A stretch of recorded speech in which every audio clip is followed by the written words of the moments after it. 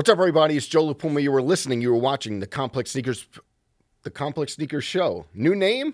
Not the Complex Sneakers podcast anymore? No, a little bit of a rebrand. It's not Twitter turning into X, but it's a little bit of a rebrand.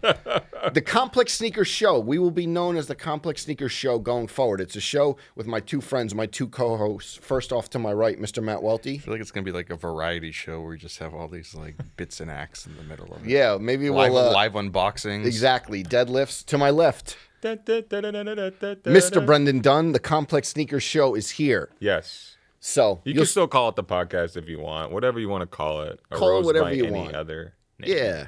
Can we call ourselves the greatest sneaker show on the planet, or the greatest sneaker show on earth? Are you gonna? Sure, we'll get that one slide. Yeah. Joe's reserving that one. Yeah. We'll see. We'll fight over the title. But yeah, so show, Complex whatever. Sneakers Show. Look behind me. It's reflected on the TV. If you're listening, we always give out these public service announcements. If you're listening and you're not getting the visuals, turn it on so you can see the new graphic for the Complex Sneakers Show, formerly known as the Complex Sneakers Podcast, a duo of very inventive, descriptive names. You know, we went to the lab, we put our heads together, and we thought about it like this. Took us days. But also, besides... In the lab, like Oppenheimer. Exactly. Besides the new name, it's a very special episode. It is our 100th video episode. If you're listening, turn on the video because a bunch of confetti just fell and there are balloons floating around. It's a scene of pure joy and revelry. Listen, I remember came through COVID. We were in the little room right over there, 50 feet away. Very dark room. It was tight in there. Very dark place. Yeah, it was we tight shot in there. that other studio? Yeah. No, it was a conference room. This is just way back. Not even a back. conference room. It was Not like video. it was Not like video. I'm just thinking. Editing bay. And then we kind of went into video over Zoom during the pandemic and the social clips. And then, though, we were holding out for YouTube, the real 100th episode. We were holding out for YouTube. That's when we started counting episodes for YouTube. So I say that all to say it's been a journey. We obviously have more than 100 episodes, but this is the 100th YouTube episode. No Zoom clips. This was the full thing when you went on to Complex and you saw our smiling faces. That's it. So the 100th our beautiful episode. Mugs. But it's the first episode of the Complex Sneakers Show. Yes. Yeah. So that'll be an important delineation for whoever writes the Wikipedia page for this. Exactly. Remember we were stuck on that big round stage? Oh, yeah. The round stage, Having to like sit 17 feet apart in case someone sneezes. Well, those were the guidelines. Don't say the word. You're going to get us flagged. The round. We've been through a lot of stages. We've been through a lot. Yes. We have. Do you have fond memories of being trapped in a tight, dark room with Mike Packer and Chris Waddell? That was the first one. Oh, that was before yeah. pre-YouTube. Yeah. Then Taking it all one the way back. at my apartment. Remember, Premium Pete was at my apartment. Yes, I remember. Yeah. That is an actual fond memory. No Yeah. offense to Mr. Packer or Mr. Vidal. Yeah. But anyway. Did you see the clip of Chris Waddell that was going around? 2 days ago, the OG, in Flight Club. The OG Flight Club. He's like, the greatest sneaker store in the USA, maybe the greatest sneaker store in the world. I mean, it was. It was. I didn't see the clip. Don't you think that at that time what it was from? It was just it was from 2006, 2007. Throwback video. Don't you think at that time it was for sure? Oh, yeah. Yes. When I first got into sneakers in that era, the idea of possibly going to Flight Club was such a distant dream. Something I would spend hours thinking about and many more hours browsing the website and just looking at profile photos of shoes. And then going there. Not a debate about that, but I think in the group chats the other day, we had posted the clip, and people maybe who hadn't been into shoes back then were like, why is this guy saying, oh, greatest sneaker store in the world? It was. And then I'm like, it was. It was. Yeah. And he knew it. He knew it. He knew it when you went in there, Chris Vidal. Shout out to our friend Chris. Talk that cash shit when you went in there, okay? had a I always say it, had a young intern JLP shook when I went in there. Yeah. Now we're all friends though. Yes. Shouts to Chris Vidal. We still have to go to the skate shop. I'm going to go. Upper West Skates. Don't try to steal a deck from Chris Vidal's skate shop. Might not end well for you. He's still on timing. He's been on timing. He's still on timing. He's got the ring camera footage to still prove on it. timing. Shouts to the OG. Yes, absolutely. 100%. Can I say something real quick about mesh runners? Are we getting there already before our guest? I just had a thought pop into my head where maybe this shoe is not totally era appropriate for this trend right now, but I'm like, Nike Air Zoom Spiridon, I feel like could fit right into that. You know, I had the same thought the other day. Are our brains so connected? No, it came up because I had seen alumni of Full Size Run, Larry June. I think he wears a lot of really cool stuff, but he's been on like the mesh runner tip, and I'm surprised at sometimes of the things he breaks out because I'm like, oh, it's so cool, or like on trend or not expecting it. And then the other day he was wearing the OG Spiridons. Yeah. And I saw it. I think he was wearing it with a bucket hat, and I'm just like, oh man, like that's the look. It predates a lot of the stuff we talk about in this trend by about a decade, maybe a decade and a half, but I feel like it makes sense for that. I want more Spiridons. And it looks so much different than what the mesh runner trend we're in now. Yeah, but it could be that swoosh. It looks a lot different than the styles that are very popular. But by definition, it definitely is mesh runner. There was a moment in the complex office, the old complex office, where I think JLP influenced a handful of people to pop up in the Spiridons. At one moment, when that shoe came back out. You were doing the Spiridons heavy? I might have been. Have I? Yeah. You sure? I know it's like he knows for a fact. There was a line of like JLP copycats at a moment in the. Still is. No. Well, appreciate it. Thanks. Any influence that you remember of mine, by all means. Especially I think it was that when the Air Max. It was like the Air Max 96 XX or something like that when that one came out. Big JLP shit. Yeah. You know why? The Air Max 96 XX? Right. I know why. Because I saw it in a John Elliott lookbook. That was all it took. That's all it took. And simple man. Yeah, John Elliott always used to put like Nike Air Maxes and stuff. Now he uses his own shoes in the lookbook, but he would always put like those in the lookbooks, and then I would just get the full fit JLP. I need Spiridons, and the thing I want to admit is that I've actually never owned a pair. OG colorways? I mean, well, there's a few Silver OG colorways, but you want the red one you're talking about? Oh, actually, no, I did have the stash pair. I probably told the story on here, but yep. I remember that shoe being on sale so regularly and seeing it on a sales table at Compound in Portland for $60 and not buying it then. And so the idea of paying whatever it was, $160 or $150 for the Nike Lab pairs that came out years later, the inline ones, I was just like, That's one of those like collabs that seems like a little bit ahead of its time, though. Which one? The Stash Spiridons. Looking back on it, yeah, but they rinsed it, man. They made way too many pairs. Remember that was an outlet shoe for sure. I feel like maybe we've tread this territory. There was a video recently of a Nike outlet, and there was. Like every undefeated Air Force Ones. I saw that, the undefeated Air Force Ones, and I was like, yeah, remember for Complex Con, those are like the shoes. But yeah, those hit the outlets. That's another one where I just think they made 1 million pairs, not 1 million literally, but a lot of colorways, a lot of units. I like those. It feels like in recent times, we've heard stories about it, and you've seen it where it's like Nike tried to scale up their collaborations almost to a point where it wasn't sustainable. Yeah, it happens sometimes. I wish I could stroll into an outlet and find a pair of Cortez 95s. Wouldn't that be simple?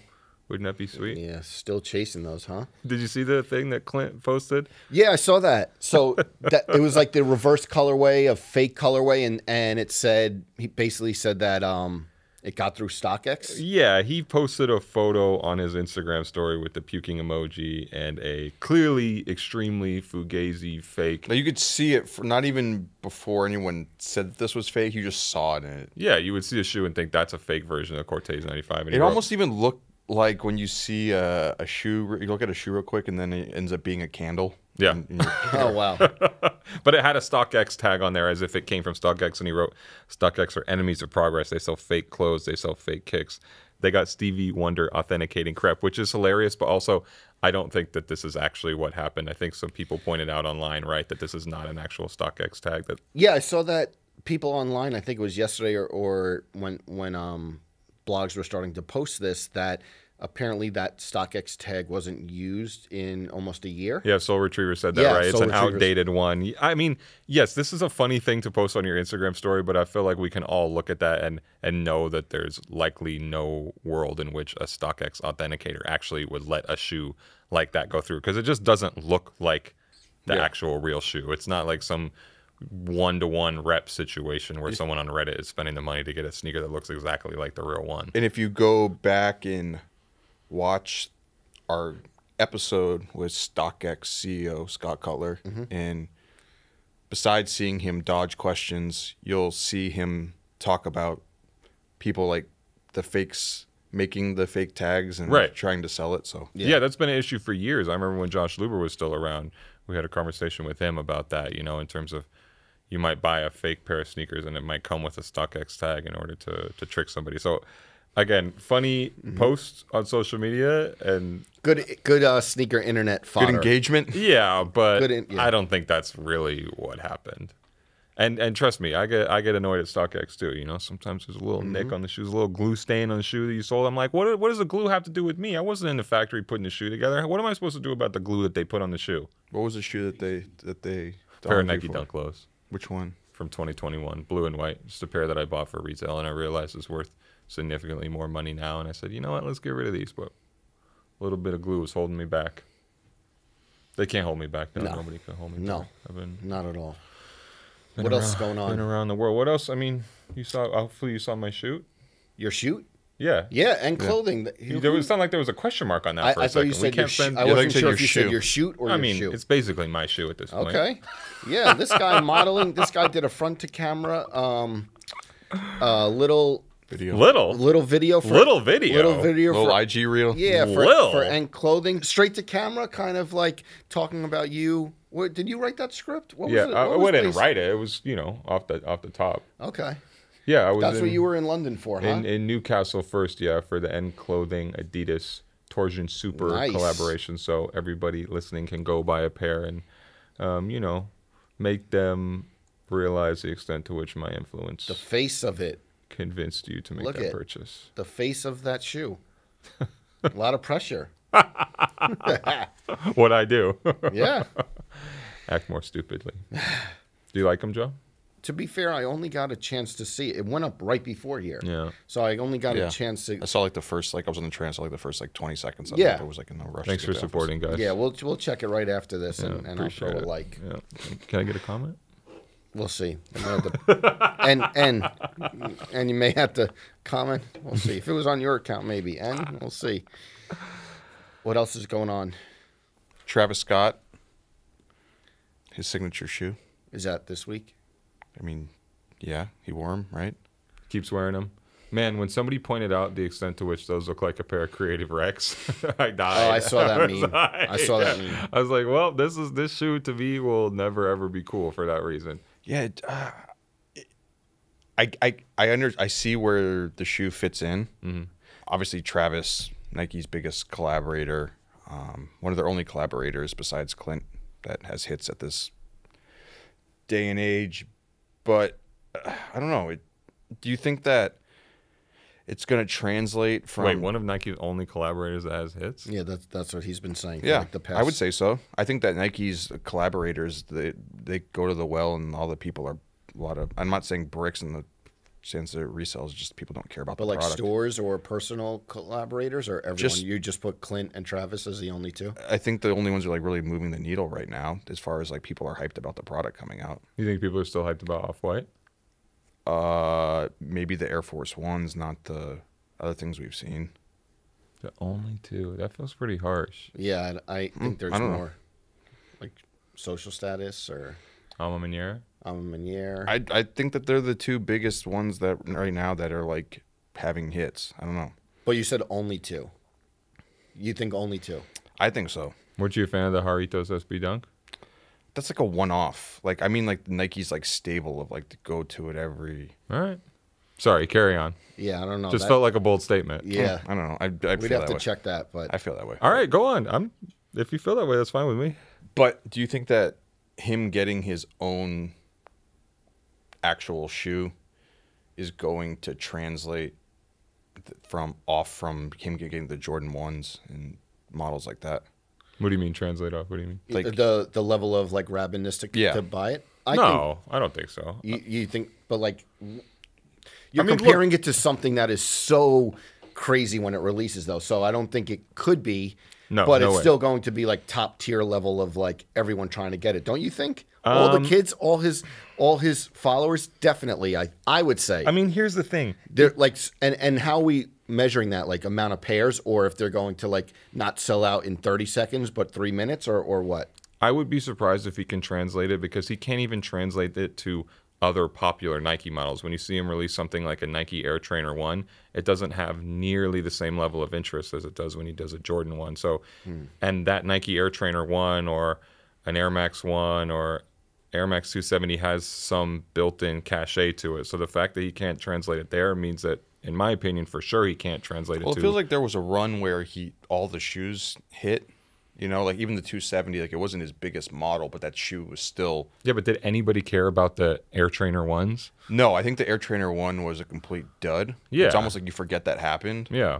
So... Also, bad shoe for the most part. Not the Air Trainer 1, but just like his version of it. Yeah, with that big shroud on it.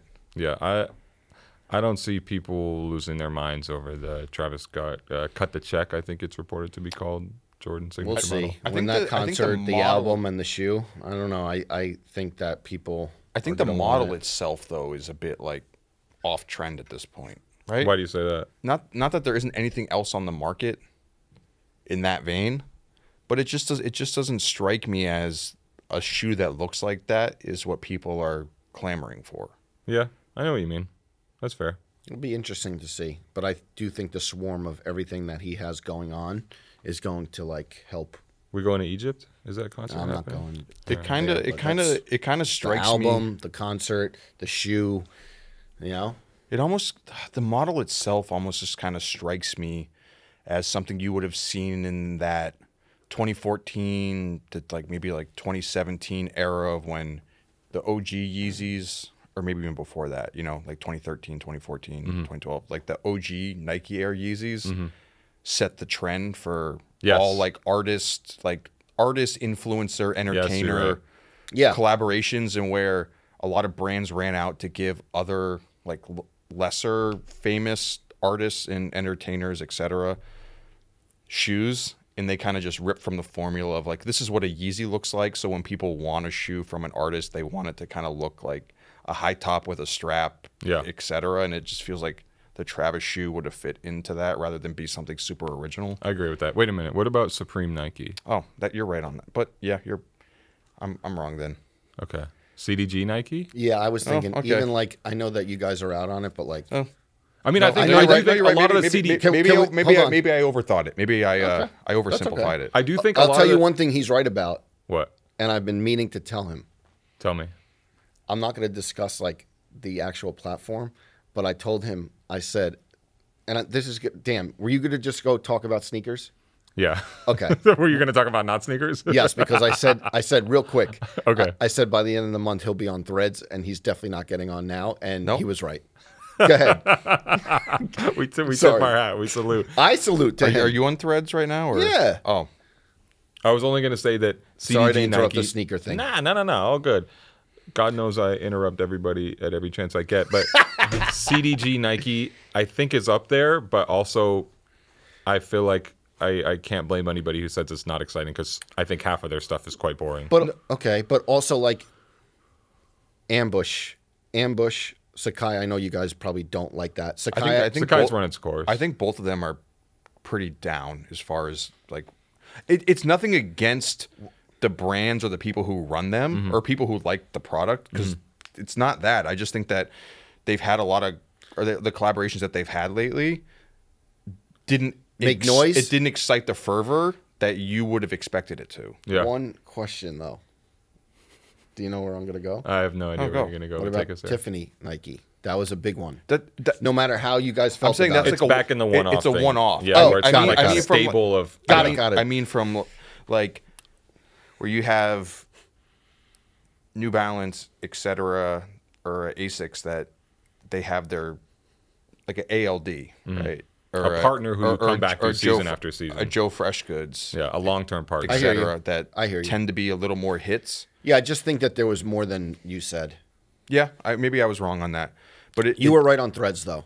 Oh, it just felt like a lot of the people that Nike used to go to the well for to just have guaranteed hits. You know, it's not the same feeling anymore. Well, speaking with that, with the undefeated Air Force One thing at the outlets, I believe another shoe that was sitting at the outlets too, and this is a funny one, where if you had to dream up a hype collaboration that you thought would blow the socks off of the resale market, was when they did a Sakai Cause blazer. Yeah.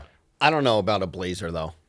Okay. But I don't know. But Sakai and Cause. Sakai and Cause. I know, but I think that model is a tough one. But okay, I hear what you're saying. And that was another shoe that was just sitting at the outlets in a bunch. Sitting in my room. I have a pair. Forgot that it happened, and you're just like, You'd love wow. to forget.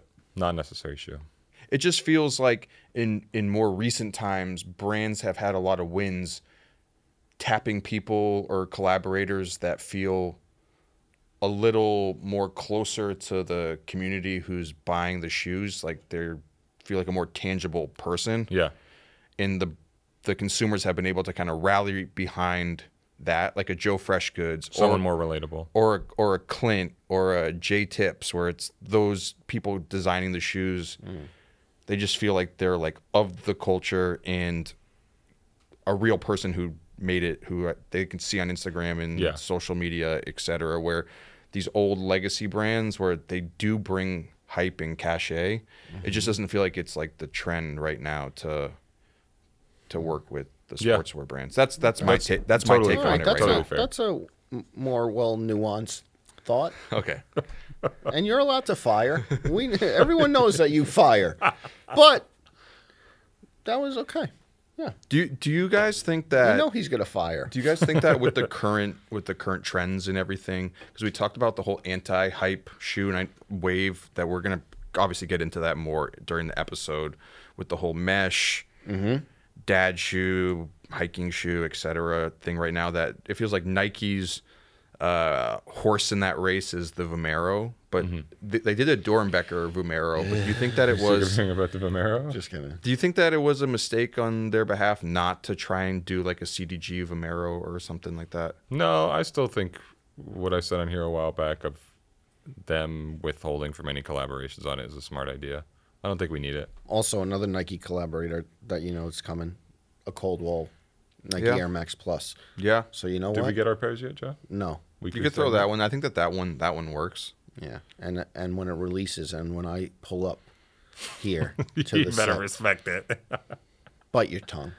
All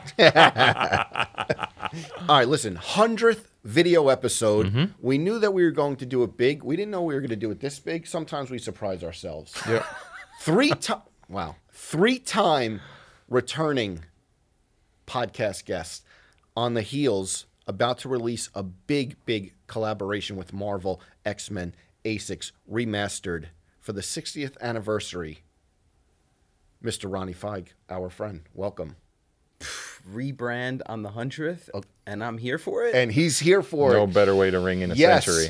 Jesus. With his huge project, Kith, Marvel, Asics, X-Men, 60th anniversary.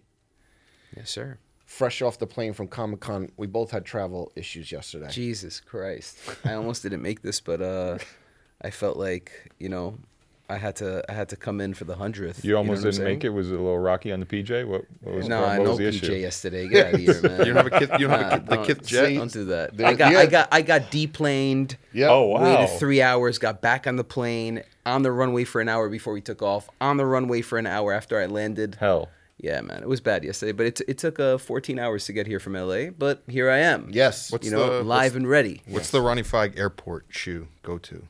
What was I wearing yesterday? I was wearing Kayano 14s yesterday. It's a comfort thing, you know? Yeah. 41 now. I won't wear shoes that are not comfortable. Those days we are actually over. had this discussion last week about how like it's tough for me to wear like a Jordan 1 now. Yeah, I saw that actually. Yeah. And I was how'd you feel about that?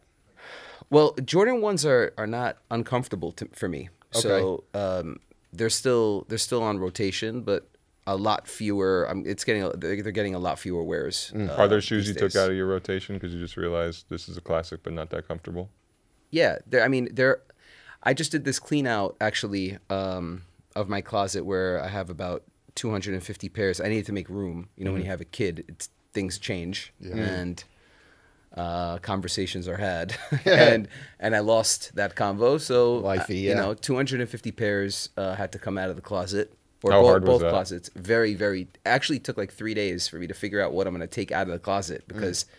These are like, there are a lot of shoes that have sentimental value to me, but they gotta go. Yeah. It's like You had like know, an internal conversation on like each shoe about like. Dude, I'm there like look, and that's why it took so long. I'm there like staring at the shoe, and my wife is like, "If you have to stare at it, you're not gonna wear it." You know, like so. You know, it's tough, but I have this this large amount of footwear that I need to figure out what I'm gonna do with. So I'm having some conversations about where they go, and I had my nephews come and look at the batch and. You know, I have to figure out what I'm going to do. Yeah. But I feel like you were like a big like 90s Nike basketball guy. Yeah, like a lot of up-tempos. Are those shoes that you find yourself like not going to as often? Yes, I'm wearing up-tempos a little bit less, only because now it's like I don't have a lot of time to even put an outfit together in the morning the way I used to. It used to take me like 10 minutes, you know, but I don't even have that time anymore. So like I'm just grabbing things on the go. And you know, when they talk about dad shoes or dad life, it's like that's part of it. It's not only the comfort, it's about just grabbing a comfortable shoe and the necessity of it all. And starting your day. Yeah, it becomes a lot about necessity. I would say that for sure. Right? So that's why I think this like Y2K moment is very much my speed. You're into it. Yeah. I mean, I've always been into it. I've always been into that era of footwear. I always thought that era was ahead of itself. I think that there are a lot of shoes in my rotation that were always like, you know, it was a nod. I always had a nod to that era. Yeah. You know what I'm saying? So I think it's a fashionable moment now. It's like, it's, you know, high on the trend pole, but yeah, I think it finally caught up with the times in terms of what the designs were back then, you know.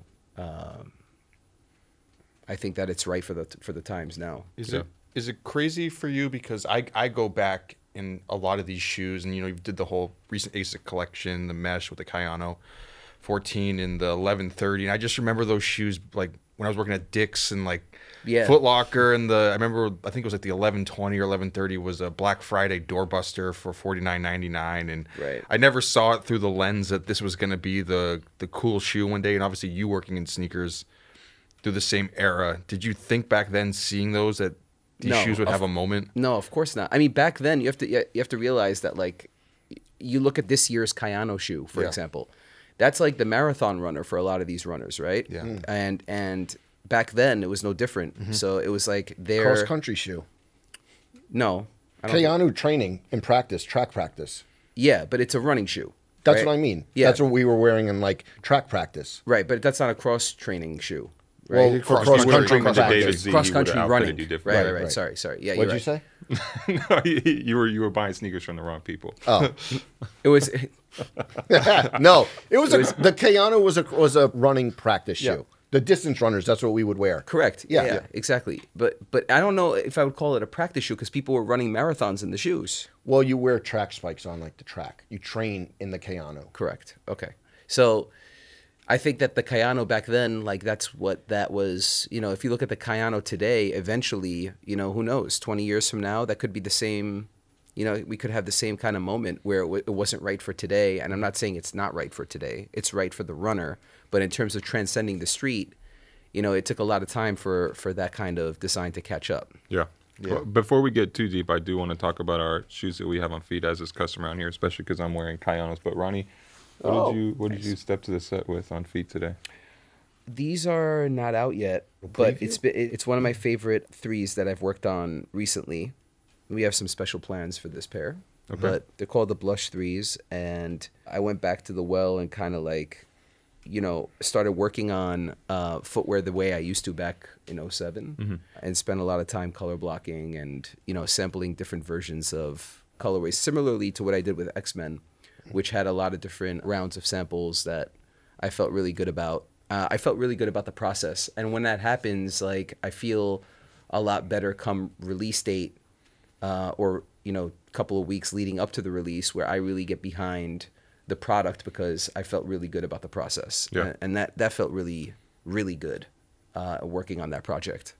It feels like a lot lately, and I mean, I said this multiple times, where it feels like this year, you've had such more like hyper focus on the footwear. I mean, correct me if I'm wrong, 'cause you say going back to where you were, and it felt like maybe there was a period where you're so focused on expanding Kith as a brand in the retail operations, but this year your footwear projects felt like 10 years ago. Is that intentional? Or I love that you say that, because that's internally we speak about that. And I did as collaborative projects and collaborations as a whole started to feel a bit saturated. Not a bit, really saturated. And I felt like the best ideas weren't winning. It was just like doing things for the wrong reasons.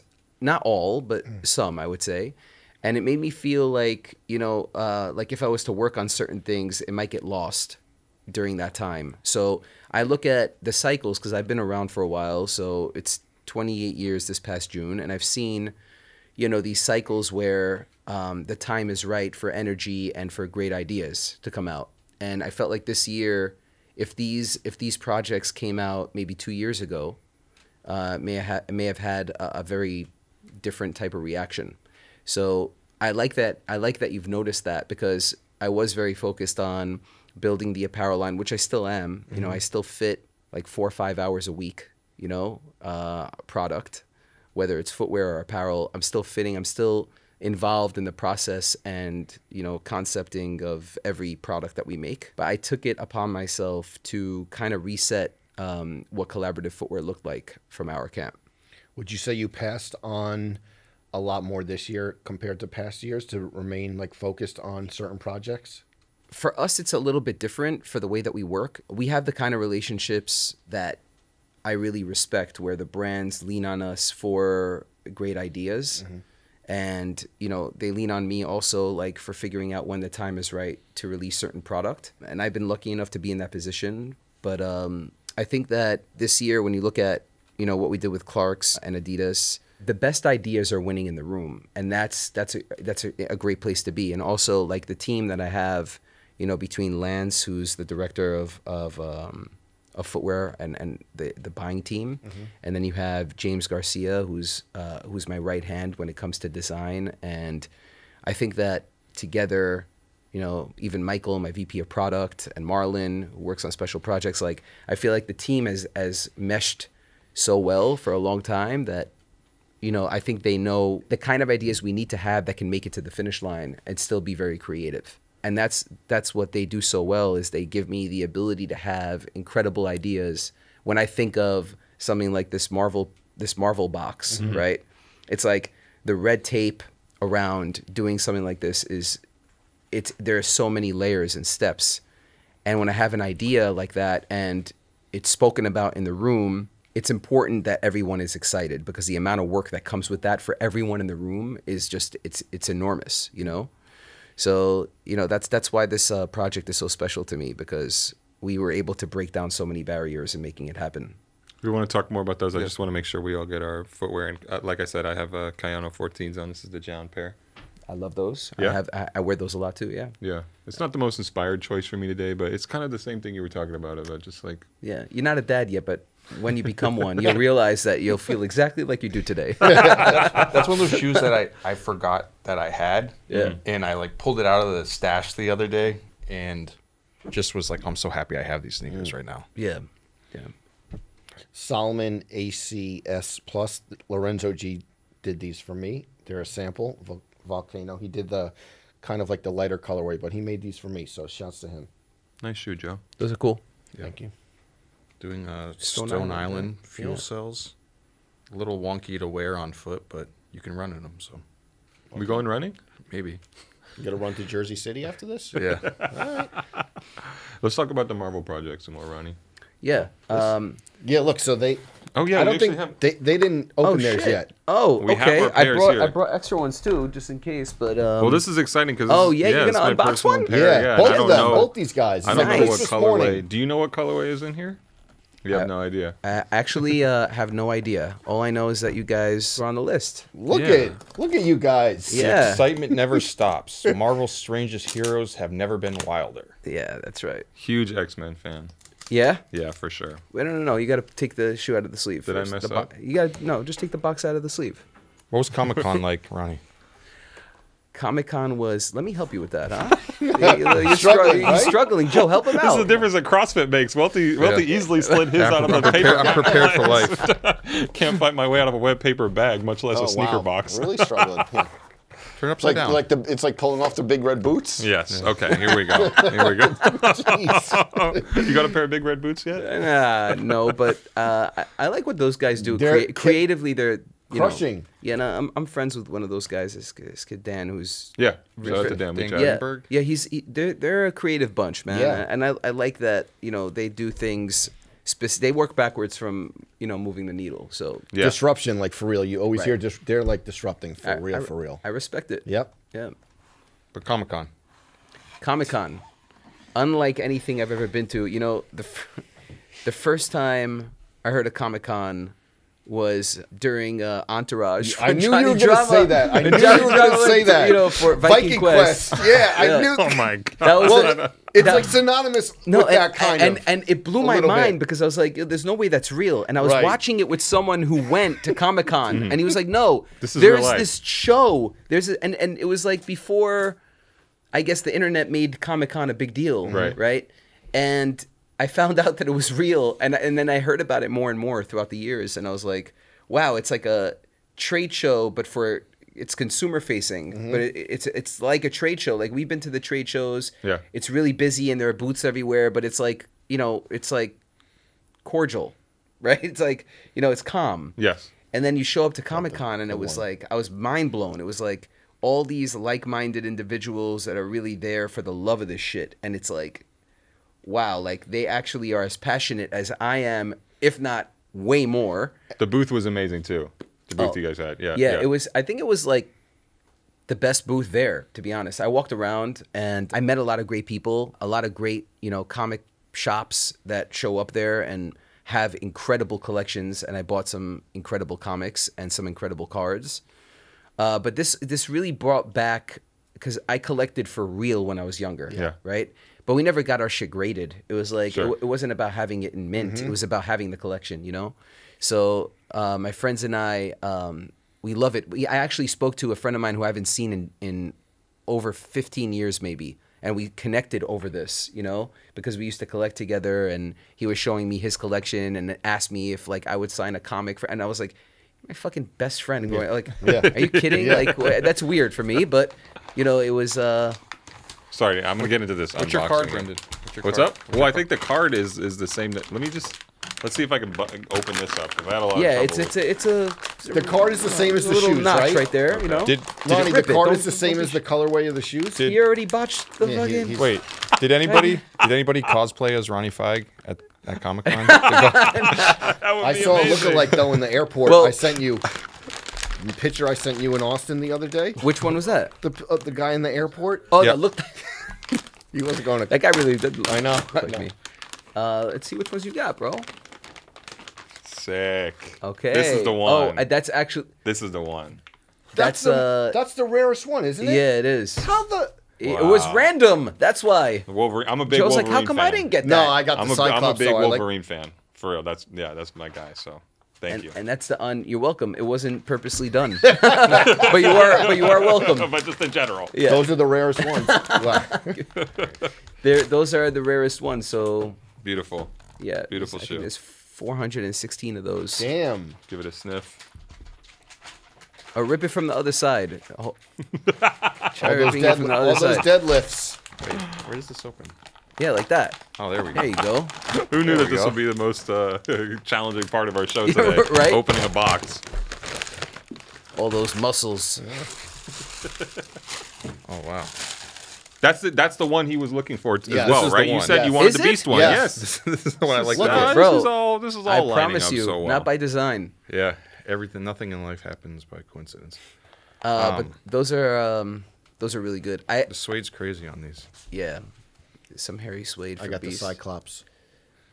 You sounded disappointed. No, I like the Cyclops. Those are actually my favorite. Were you inspired at all by the Bapes back in the day that came in all the? I spoke about it on the. With Tyler. I don't know if I'm going to call it a podcast, but I spoke about it during my conversation with Tyler about. Sorry, I have to interrupt real quick. I believe it's Tyler's birthday today. Oh. Happy birthday, Tyler. Actually, it is Tyler's birthday right? today. Yeah. Yes, it Okay. is. Yeah. Should we spend just 20 minutes on that right now, or? Happy birthday, Tyler. I love Tyler, man. Yes.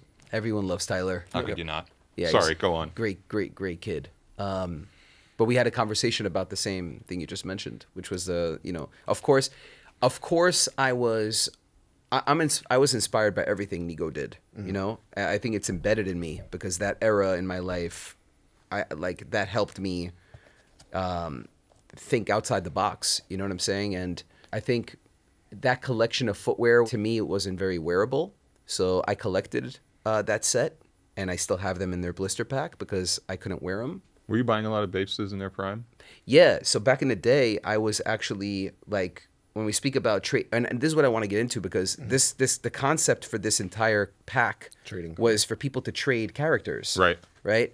And it makes me think about when the early days of SB, the first series of SB, I was trading SBs with Japan. Sure. And I was trading for Bapes because you couldn't get them in the States.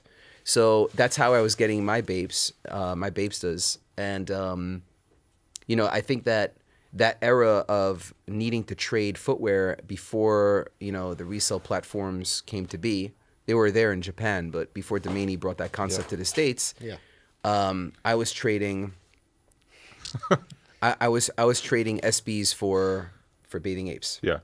And I wanted to bring that feeling back where people are going to have to trade these shoes because if you want a certain character, the only way you're going to get them is either opening it. Yeah. You can't tell just by the box which pair you're getting. No, for sure not. So we can't even tell internally. Like there's no way to tell what's in the box. So the only way to get the character is either to get lucky by opening the box and getting what you want, or you're going to have to find a way to trade for the character you want. And that's the whole, and I've seen people complain. Yeah, I was wondering how the response has been so far. The response has been incredible. Yeah. Like, way better than I thought it would be. Way bigger than I thought it would be. Even though I thought it would do really well, it's just been overwhelming, right? But the trading, what have you heard about the trading? So I'm seeing people complaining about it, but they're not going to have a choice when they get the pairs. Like, they're going to have to find a way to get their character. And that's what you wanted. And that's what I wanted. And before we go live with the shoes this weekend on Friday, I am going to put up a post on my social, and I'm going to use it. That post will be used for people to trade on. Okay. So I'm going to start a forum, basically. Sure. In the comment section. On IG, and you could comment to trade, right? And people can figure out a way. Or I'm sure there's going to be Reddit threads for people to find the character that they want. But I wanted to do something that would bring the spirit of trading back into the fold. That was the idea. Do you see with people consuming these shoes, especially being at Comic-Con, is it traditional Kith, Ronnie Fieg fans, or is it a lot more comic superhero collectors, or a mix of both? Or? That's a great question. We had no idea what to expect. And when I say no idea, I mean we really had no clue if there would be people there who would even know the brand, right? Because it's like such a comic. It's a different world. It's a whole different world, right? But the beauty about what we did was that we realized how far the brand actually spans. It's like we had so many fans there for the brand and so many people that were wearing my product when they were online. I met so many of my fans and the brand's fans that it was really surprising to me and really just pleasantly surprising where I can go to a place that I had no idea what it was like or what to expect and have that many people come in and be interested in the collection as a whole. So it was fun to interact with people that, their purpose of being there, it's not the resell kid. It's actually the real passionate people, collectors. I was wondering how that crowd about how many resellers you saw once they knew that you were going, and if it was flooded with those. Honestly, it wasn't. It was flooded with people that were buying, but not. I don't think it was the reseller because the conversations I was having, when I got there, where I was signing people's comics, because I'm in the comic, and that was so surreal to me. But I had conversations with everyone, and they were so about it. about the product. Wait, they put you in this comic book? Yeah, it was. That's the second comic actually. The Spider. I'm featured in the first Spider-Man comic. There's a Nigel Sylvester cameo in there? Nigel. Yeah. Greg Una. Nigel's in it. Greg's in it. Pokey's in it. I got to include some of my friends. I took X-Men to the Knicks game in there. Like, there's some really cool shit going on in there. Can you recount for me step by step the Marvel vs. Capcom match between you and Eugene Tong? Did you really destroy our dear friend Eugene at Marvel vs. Capcom? Who's the trio? Man. Who's the team? I did. We're gonna see you at Evo next, popping out playing Third Strike or something. I mean, that was my Street Fighter 2 was that was like 4th, 5th, 6th grade. Yeah. You know, we were walking from PS 178, my elementary school.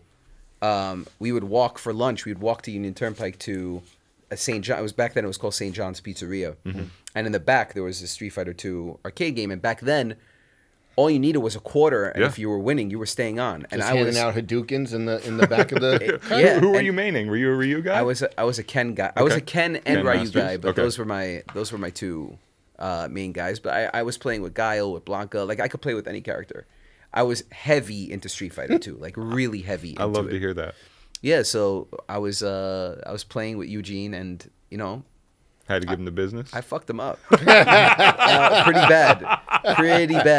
You know what I'm saying? And Capcom wasn't my thing. Yeah, like I was NBC, original Street Fighter 2, so like, he was pulling fucking cables, pulling out guns, Wolverine. Like, I mean, I was like, what the fuck is going on?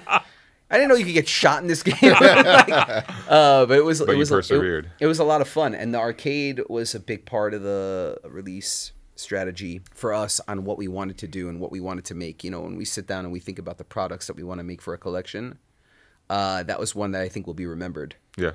Was any of your trepidation around the project centered on this style not really being in vogue right now? Because we've talked about the Y2K aesthetic, and this to me is classic Ronnie Fieg and feels like the shoes that I so love from you from 10 years ago. I was finding Ultramarine GT2s and stuff in my closet this week. Photo shoot.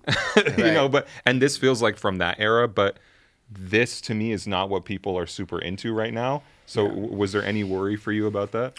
Yes, there was. But when it came to the decision on which silhouette I would work on, and we were really brainstorming, like, hey, like, so we knew we wanted to attach it to Asics because that's like, I think closest to my heart, right?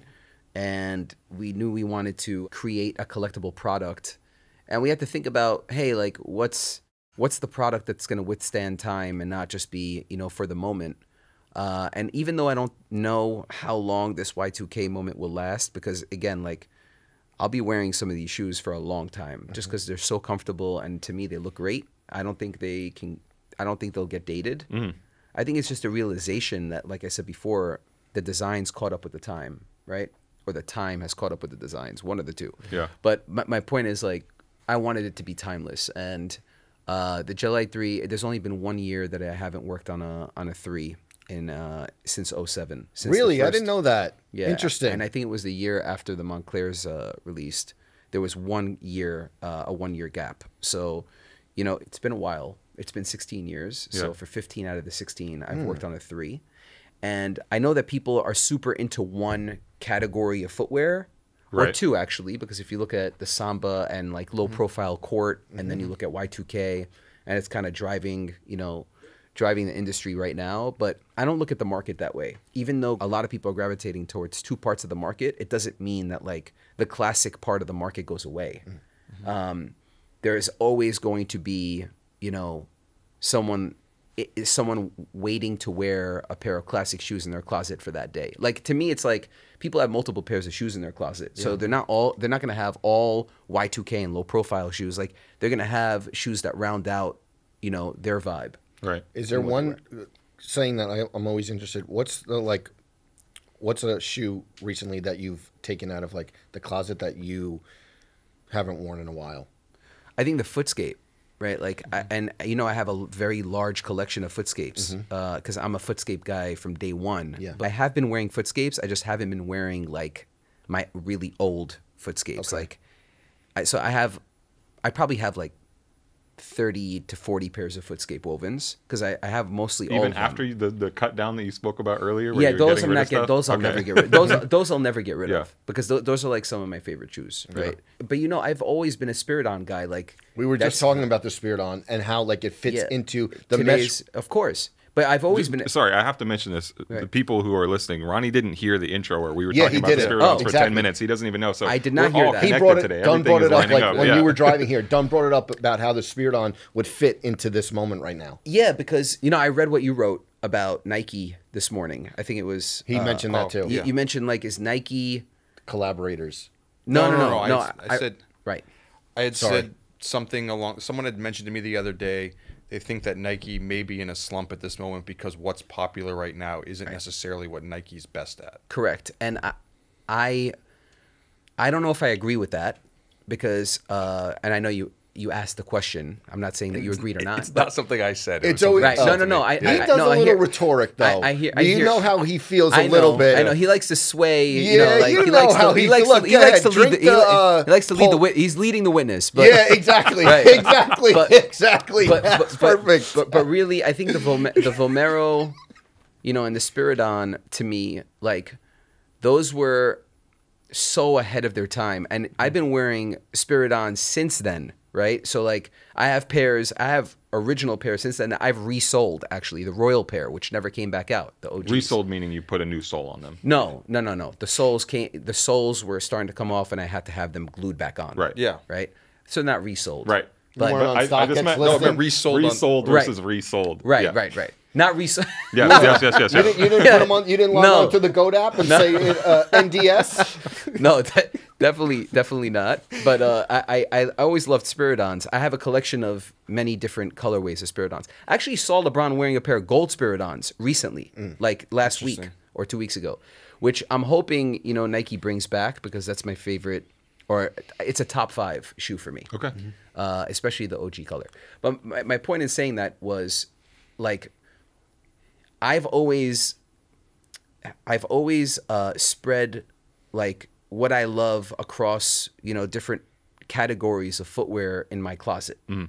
So I think that the consumers or the fans of the brand and collectors of my product, I think they do the same. And I think there's always going to be room in the closet for a Gel Lyte 3 for someone who follows myself or the brand, just because we've been doing it for so long and we've been consistent. And I think consistency is key. What hurts is when you go away from something and you're not true to that silhouette, and then you come back to it only when you think it's fashionable. Hot in the market. Yeah. So if you're doing things for the right reasons, then there'll always be a consumer for it. Yeah. You mentioned that you hoped that Spiridons were coming or that Nike might bring some back. How much sway do you have in those conversations? I feel like the brands must be coming to you sometimes and checking the temperature and stuff and saying, hey, do you think this is right for the market? Is it even more than that? Do you think you have the power to go to a brand's archive and say, this is the one, you should have this in the market right now? Would you do that? I think with some brands more than others, like you'll see some stuff coming soon not from Nike, but from another brand. Some brands look to us for that. Some brands want to hear what we think and what we have to say, about where we think the market is heading. I don't think I have that sort of influence with Nike. I think Nike have some really great, and I know some of the people up there, like, I think they have some really great talent of people who understand the market and where Nike needs to go. But I would never, I hear a lot of chatter and like see a lot of things, read a lot of things from people like, Nike, the magic of Nike will always be there for me, and I think they have a ton in the archive that they can play with, but also like, I know when they start to get innovative, like we're always interested in that. Yeah.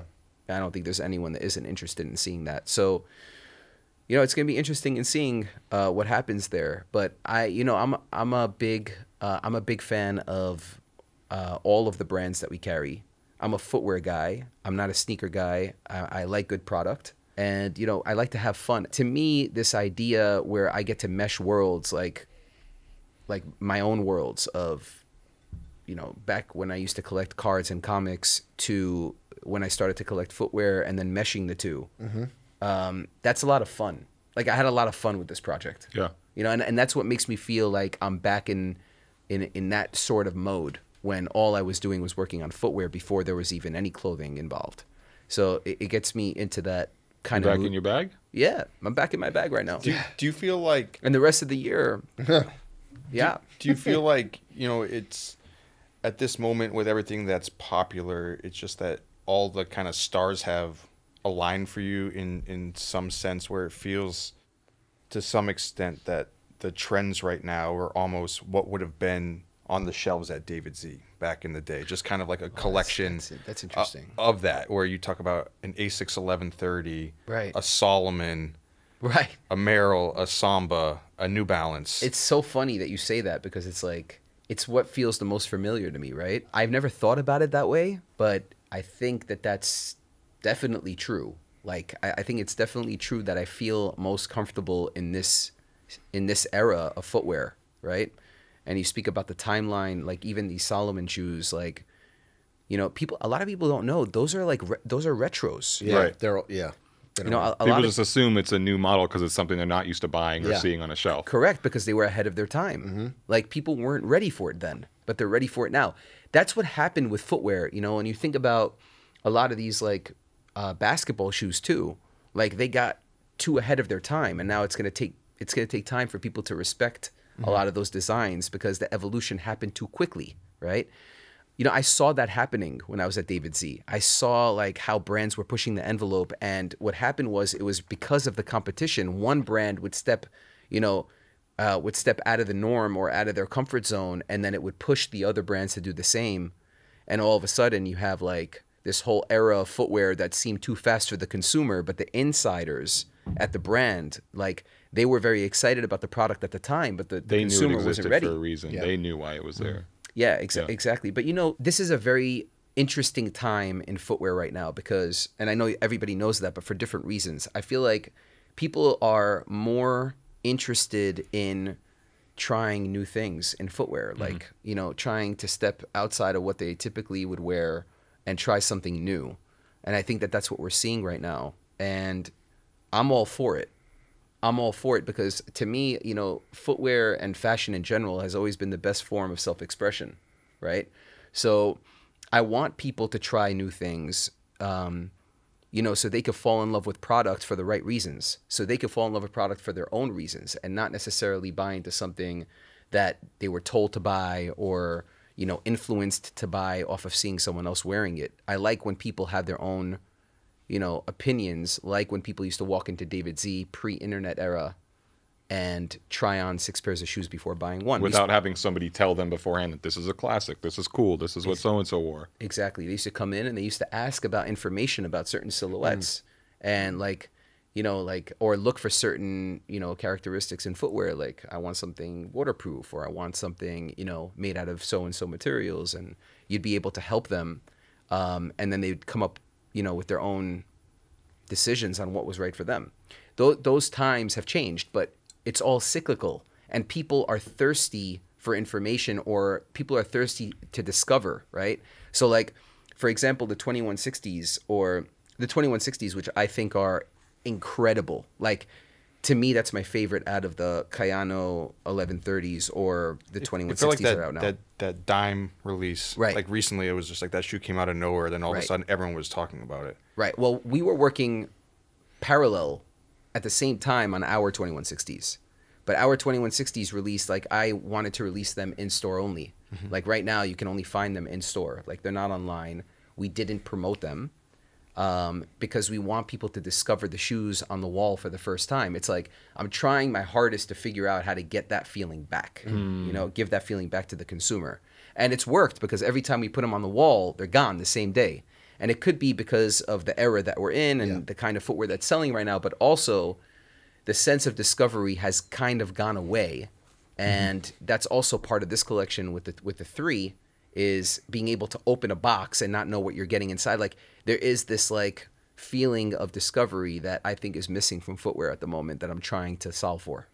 Talking about your year thus far, we're kind of a little over half of the year. I want to talk kind of like the Samba moment because, you know, you decided to do a pre-order because the response was so overwhelming. Right. And correct me if I'm wrong, but I think you even told me, like, we had dinner the night, like, you kind of maybe decided to do it, but did you expect that response to that shoe? You're always confident, but you didn't. Not at all, because to me, I turned the Samba into a shoe. You know, and we've been on Samba for a long time. Yeah, the white and green before it became, you know, what it is now. Like, the white and green Sambas released years ago. You know, it even released before we promoted it for that first summer collection. We released it on the floor. Those shoes released 3 years ago. So that's how long ago we're talking, right? Those Sambas, and it was part of a bigger collection. But, like, you know, the Adidas court shoes, you know, I've always been a very big fan of all of those shoes. When I thought about what my deal is right now with Clark's on the 8th, you know, I have my own collection with Clark's, 8th Street, and I wanted to really portray the idea of, you know, shoes and athletic footwear coming together. That's the whole premise behind what I'm doing with 8th Street, right? And I thought the most familiar way to do that would be with an icon, right?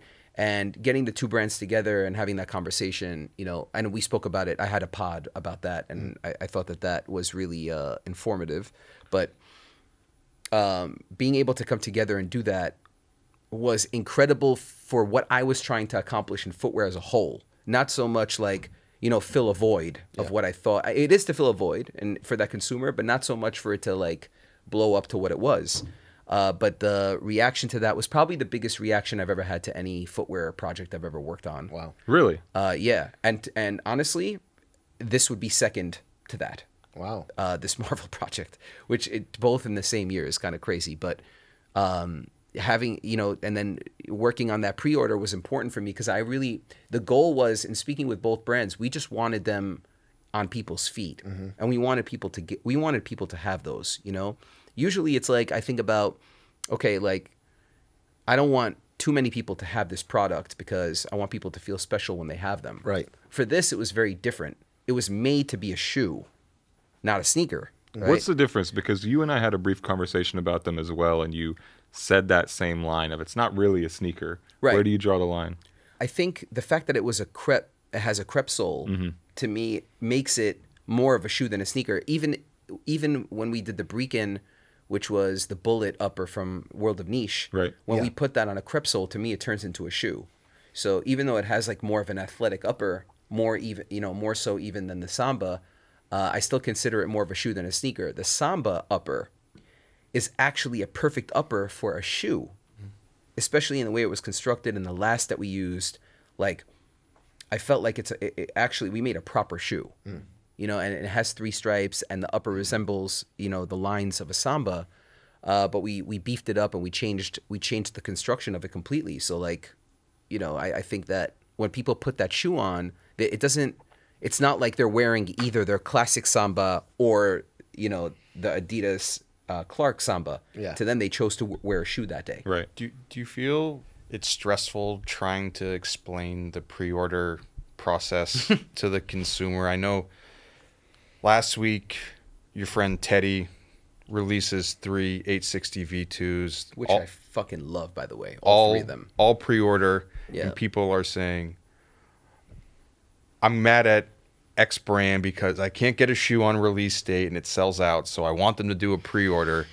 You actually do a pre-order and they go, I don't want to wait 6 months to get the shoe. Right. Listen, today, it's very tough to please everybody.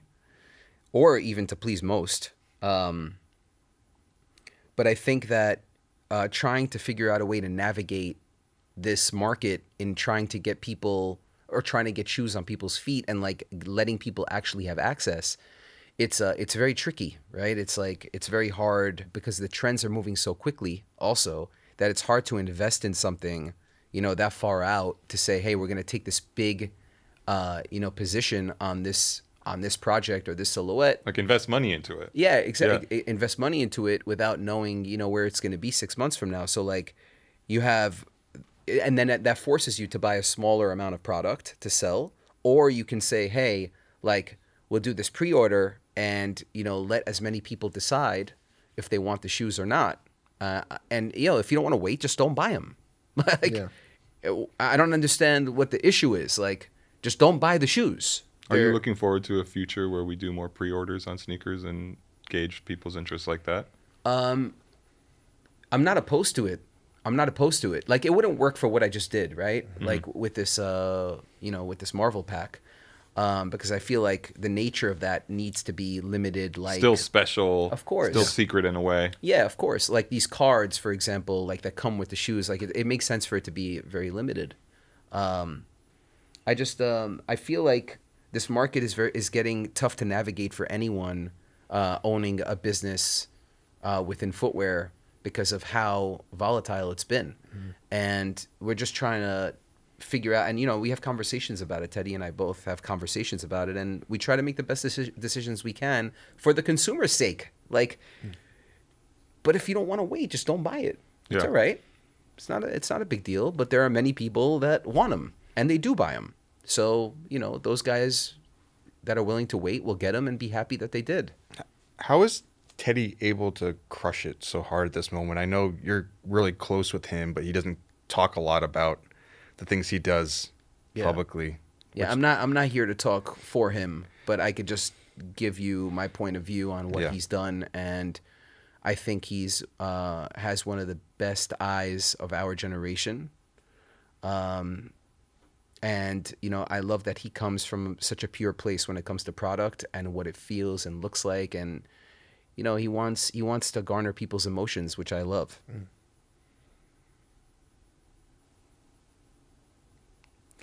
He's had a smirk like that the entire episode. By the way, have you noticed that? Is it 100? No, what do you mean the entire? This is what it's like working with him. Yeah, he's excited. How do you feel about? I feel like you don't want to talk about your 993 that you love so much. Oh, But I feel like you didn't even. Sorry, I feel like you didn't even go hard like promotion or anything with that. You just dropped it. Which shoe? Yeah, but that's like I don't want to speak. Yeah. He doesn't want to speak for Teddy. I don't want to speak for you. But isn't that like one of your favorite? Yes, I love that shoe. The pistachio colorway. Yeah. Yeah. So like you just said, like we just dropped it, and there are moments where we sit down and we look at the calendar and we say, which are the right shoes for us to just put out there and let the consumer create their own like narrative exactly for the product, right? And I think that for some of the product it's right, and for some of the product we have to drive the narrative to explain. You know how many different things we had to explain? Like if you listen to the pod like about these shoes, there's so many layers about this shit that we have to explain it all. And and then sometimes when the product is not like when it's not so, obvious as to what the product is, we have to go and explain the thought process and what the mood is behind the product. Like Frank Lloyd Wright, as an example. Like, we have to explain where it came from and tell that story. Can't just have a concept and a story for Frank Lloyd Wright and not tell his story and start to get, super informative and create an experience at his estate. So it all depends on the project, but I think people, like I said before, I think the discovery factor for footwear is super important right now. Can you address the controversy online, with both of those shoes? I think both of them came out great, but there's this whole debate about, what people call the Kith Filter on those two shoes, where they're like, I don't know if the way it looked in the photo was the way the shoe came out, and so I've been shooting, like, Ian, who is our photographer, in-house photographer, who has done an incredible job.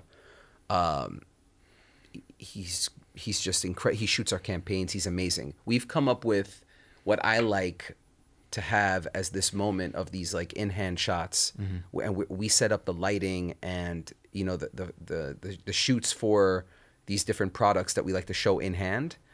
That's my style of showcasing the shoes, and there's it's not in the edit, it's in the lighting, right, of what we do there. So I'm not going to take a photo with and showcase the shoes for the first time, by just shooting it in sunlight outside in my hand, or like sitting on your desk in your office. Right. There's an art to it, and I like to showcase it the way I think looks most beautiful. And that's just the first iteration of seeing the shoe for the first time. And I don't think, because I see the shoes in my hand and then I see the edit, And I don't think they look far off. I think that if you understand photography and lighting, then you'll know, like, it's shot with a certain, you know, certain lighting just for the drop. And it's been the same lighting for all of the shoes. That's the biggest thing. That's what I don't understand is, like, all of those different shots that are in my hand are set up with the same lighting. So it's not a Kith filter. It's just the first way I like to showcase certain products. I feel like that level of being intentional is what has helped you also separate your products. Even when I was thinking about these Gel Lyte 3s and as they were arriving, there's some level of this shoe where it could sit on a shelf and it could look like an inline GR Gel Lyte 3. But then when you understand everything that went into it, and then you see the booth at Comic-Con and you see the packaging and things like that, I literally said to our team, like, this is why, and I'm not just saying this because you're here, you know, we had this conversation, like, Ronnie is on a different level because it's not just the shoe itself, like the effort that goes into it beyond that is more than anybody else. Right. But also you have to think back to, like, the first time, you know, leather was put on a Gel Lyte 3. Mm-hmm. You have to think back to the first time that perf pattern was put on pig on a Gel Lyte 3. And, you know, I was part of that. Yeah. Right. So, like, those were my shoes to come out. So I've, you know, when you say, like, it could be a GR, like, the materials on these shoes cannot be a GR. They're $195 retail because they're premium. And I think it's a lot more premium than, you know, some of the Gel Lyte 3s that you've seen that were GR releases. But I like, if you look at those beasts, for example, you know, the combination of suede, and then you look at the Storm with the pony hair, they're not GRs. Yeah. Right? I think that Asics has done a really good job evolving their GRs, though. So they've done a good job there, but this is also on the remaster, which is only available through my Gel Lyte 3s at the moment, which is important for me. Yeah, yeah. Because I feel like the shape, you know how I get about, of course. About the shape and runners. Like, it's important for me. I think even last time you were on here, I think I was wearing one of the palette Gel Lyte 3s, and you're like, I like the shoe, but I don't like the shape. Or the palette on the 3 that they switched to the OG Gel Lyte 3 silhouette, which is 1-to-1 with the original OG.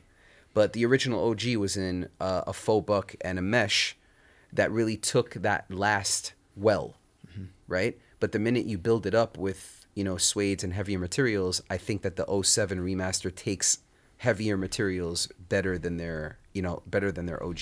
I like the OG for certain materials, and then I like the remaster better for the materials that I typically use. I love this. We're in real shoe dog mode now. I feel like we just need to go 40 minutes on. Yeah. I mean, there's a lot. And the conversations that we have internally about this type of silhouette and shape and last and that kind of conversations about materials, and we really go deep into it, and we hope that the consumer cares about those things. Yeah. You know? All right, listen. This drops Friday. Right. The shoes drop July 28th. Kith Asics Marvel collab drops the same day. I just realized. Hold on. What? Hold on. We're going another 40 minutes. Oh, the Magneto. Yeah, I brought the Magnetos with me. Wow, yes. Let me see that. Yes. Here you go. Beautiful. Why didn't you drop those ones? Was there because... And here's the second version with the leather instead of a new buck. Here. These are hard. If you had the leather. The Marvel hit on the back? Yeah, they're crazy. And do they all have the Marvel hit on the back, or is this just the sample has that? No, it's just a sample. I decided to remove that. Okay. And I removed that because I wanted the shoes to be wearable, where it can be represented for a character, or it could be a nice shoe, clean shoe, not too heavy. I'm the guy who went to Comic-Con. Not that there's anything wrong with that, but yeah, no, but it could be for the guy that went to Comic-Con, and they could love it because, you know, there's a label that's sewn into the insole, so you know it's for the specific character. But I wanted them to be worn, not specifically for the comic, you know, the Comic-Con or the character or Marvel. Yeah, like I just wanted them to be great shoes that would age well. You know, for those that just wanted to wear the shoes and not associate it to a character. These remind me of, like, your first run at Gel Lyte 3s. They do a little. Yeah. I had the same thought. Like, this fits, like, perfectly in that whole, like, leatherback salmon toe ECP. era. Yeah, I think those do too on the table, and I think those do too. I think they all kind of fit the collection. When you look back in the archive, I think that it makes sense in the catalog. Yeah, they do. They do. Discography. I'm just so in the comic book, you're the guy tied up in the subway. Is that? That's right. Yeah. Did you decide that that's the scenario that you wanted to be in? Or? We worked together with Marvel on it, but I don't want to. I don't want to ruin it for you. I want you to read spoil it. the spoilers. Well, you thought you were going to show up on the platform with your muscles trying to save him? Stop it. Okay? What would your superpowers be? Yeah, I have no idea. What is it? Well, I can think of a couple. There's a surprise though on the back of that comic right there. We don't have to talk about it right now, but interesting. Yeah.